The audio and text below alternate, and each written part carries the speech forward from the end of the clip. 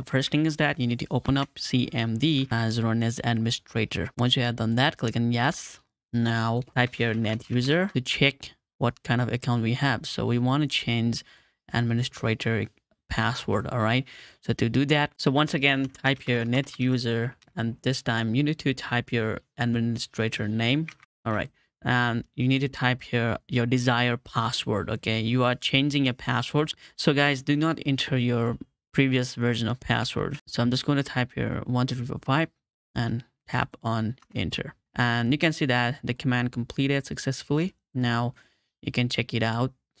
Let's sign this out. Now let's log in 1 2 3 4 5, as you guys can see that. All right, now there we go. This is how you guys can change password using command prompt. It's that simple.